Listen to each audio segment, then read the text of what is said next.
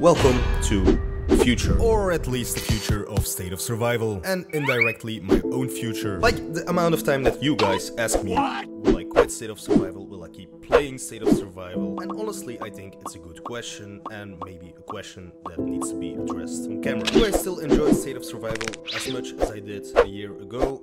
Fuck no, I don't. Are there days where I think about quitting?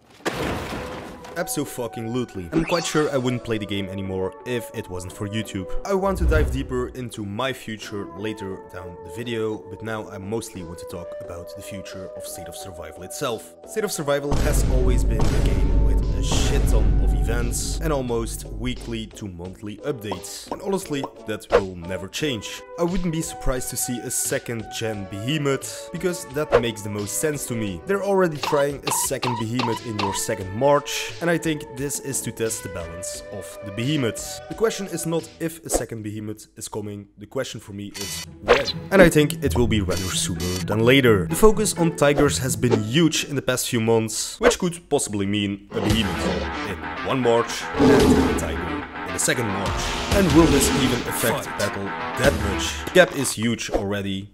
Another gap doesn't make much difference. Or does it? Make sure to let me know in the comments what you think. Something completely different, but still kind of the same, is the release of new heroes. It's clear that State of Survival is following the trend of limitless heroes, and I think we will go all the way through Gen 12. Now it seems like resonating heroes aren't completely out of the picture yet, given the fact that they just released a new resonating hero. And ever since then, I started wondering if State of Survival would do another collaboration. The question for me is if State of Survival still has the money to pull off such a big collaboration, and if there's enough demand from the players to do something like that. As Godzilla mentioned in his documentary series, the Daryl collaboration was very successful and brought in a lot of new players, but the Joker collaboration was somewhat of a flop.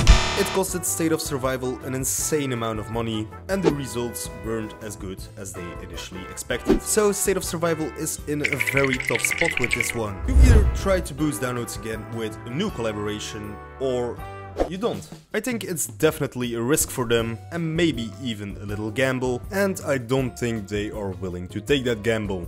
One gamble you should absolutely take is buying your bundles through Paxify. Buying bundles has never been this easy and cheap thanks to their great service. With their fast onboarding system, you can literally start today. Check out the link in the description if you are interested, and thank you Paxify for sponsoring this video. So, my future. For the past couple months I haven't been enjoying making content as much as I used to, but my mental health and my physical health took quite a big hit, and I came to the conclusion that I can no longer live like this. You might have noticed that the videos have been different. In all honesty, they are what I want to make, what I want to create for you guys. I want to make you laugh when you see my videos. I want to make you smile, I want to give you a good feeling.